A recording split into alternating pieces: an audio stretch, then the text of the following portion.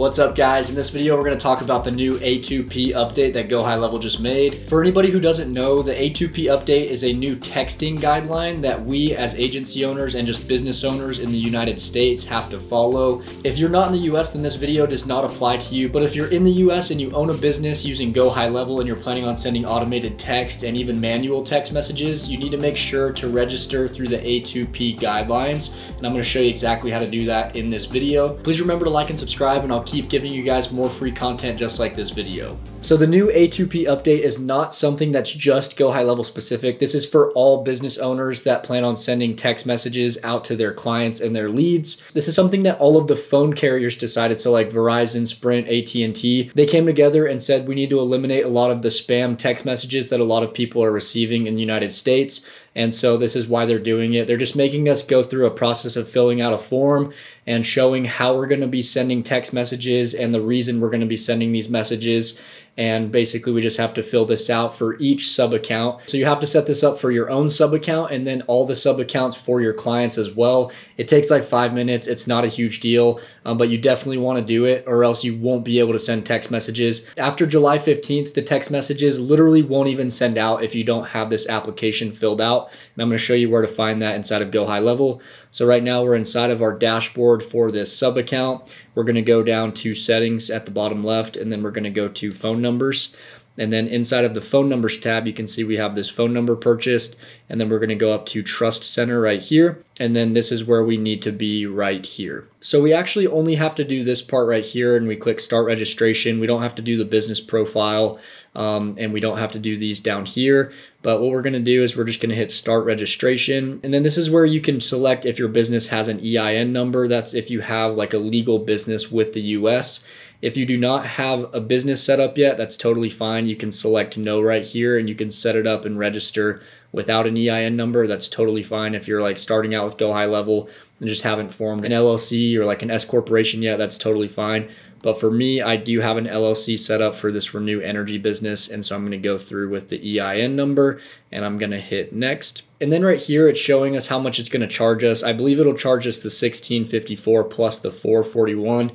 So it'll be like $20 per phone number. It's just a one-time setup fee though, and it doesn't really let you click or select either of these, so we just have to select both of them. But anyway, we're just gonna hit next down here. And then right here, we're gonna fill in all of our business details. We're gonna put in our legal business name. It's important that you put in the actual legal business name, not just like your nickname for your business. So for this one, it would be Renew Energy Corp LLC. That's the full business name for this business. Make sure to put in a business email, a website if you have one, the business type. And so you can select which category your business falls under. Mine would be an LLC, limited liability company. I'm not filling all of this stuff in. I'm going to do it later. Business registration type, you can select EIN. And then you can type in your EIN number right here, which you can find on the documents when you filed for your LLC. Hopefully you have those somewhere and you know that EIN number, and then the industry that your business is in, and then the country of operation. So for us, it'd be US and Canada. And then once we fill in everything on this page, we're just gonna hit next. And then right here, we're just gonna wanna make sure to put in our full business address and then hit next again. And then put in our first name, last name, email, the job position of whoever is filling out this form, and then the phone number. And then once that's all filled in, we'll hit next right here. And then this is where we can select the use of the campaign. We're just going to keep this one. This one's recommended, and it's for low volume mixed use. So unless you're sending like tens of thousands of texts a day, this one will do. It's only $1.70 a month. And then right here is where we'll actually type in the use of our campaign description. I'm going to type this in and you can actually copy this. I'm going to paste it down below this video, where you can just copy everything that I have and I'm going to put in right here so that you can make sure that your business gets approved. Because if you don't type in the right things, or if you don't give enough like description right here, they won't approve your number and sending text messages through this sub account. And so we need to make sure to type in the right thing. And so I'm going to type this in for my business, but basically what you can do is you can go in and just change the type of business, whether this is for your agency or this is for one of your clients. Maybe they're like a real estate agent or something. You can literally just change the name of the industry and substitute it for the one that I'm putting in here. And you can just use the same script that I'm putting in here so you can make sure you're approved 100%. So I just pasted this in here. And like I said, this will be down below the video so you guys can copy this. But this basically just says This campaign sends automated confirmation and reminders to people who book appointments to discuss their options for solar energy.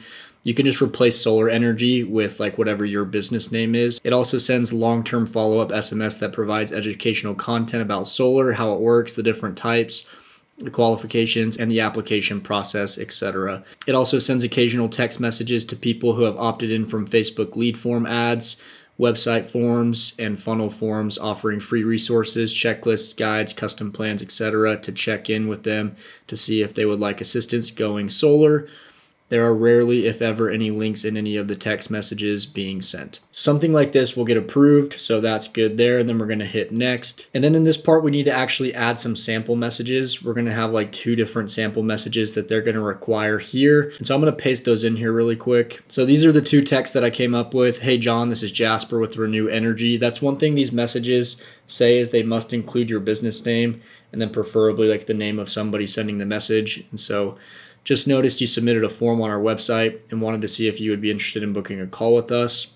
That's good for the first example. And then the second one, I said, hey, John, this is Jasper with Renew Energy, just checking in to see if you saw our last message and we're still wanting us to email you our free solar pamphlet. So something like this is fine. These don't have to be like exactly like the text you're actually going to send. They just need to be like examples of some sample text that you're planning on sending out to people for your marketing campaigns through text message. And down here, you can just leave these 2 unchecked. A2P really doesn't like when you send links. Some links will send fine in the text messages, but others will get blocked and the whole text won't even send out.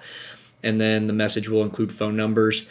That's also another thing that's kind of weird. If you add phone numbers to text messages with the new A2P guidelines, some of those messages won't go through. And so just leave those unchecked and try your best not to put like links or type the phone number in the messages that you send. And then we'll hit next. And then the next part is how do the users consent to receive messages? So most times we collect a lead through some sort of form, whether it's a form on a website, a funnel, a Facebook ad, something like that. And so we're just going to explain that it's going to be through some sort of form. And so I'm going to paste that in here right now. And so this is what I came up with right here. End users consent in a few different ways. They consent through submitting a form on our website, funnels, and Facebook/Google lead forms. They also consent to receiving SMS verbally with our representatives over the phone. And so you guys can just copy this and type the same thing in. This isn't industry specific, so this will work for yourself and for all of your client sub accounts as you're registering for A2P. And then right here, opt-in keywords. The only 2 keywords that I use are start and then comma, and then you can do subscribe as well. So those are really the only 2 words that you need here. It's not like your leads actually have to use these words. A2P guidelines just want you to give examples of possible like words for people to opt in. And then we need to do the opt-in message. And you can see this example right here. And this is basically like what I copied. So I'm just going to paste it in there right now. And so this is what I wrote right here. You are successfully opted in to receive SMS messages from Renew Energy. Please reply stop to unsubscribe. And so that's everything. And then at the end, once we've filled everything in on this form, we'll hit submit. Once you've submitted everything, if you've done it the way that I've done it in this video, you should get an approved message within like 10 minutes. It's actually really fast. So you and your sub account or any of your clients and their sub accounts, if they do this, it shouldn't take very long.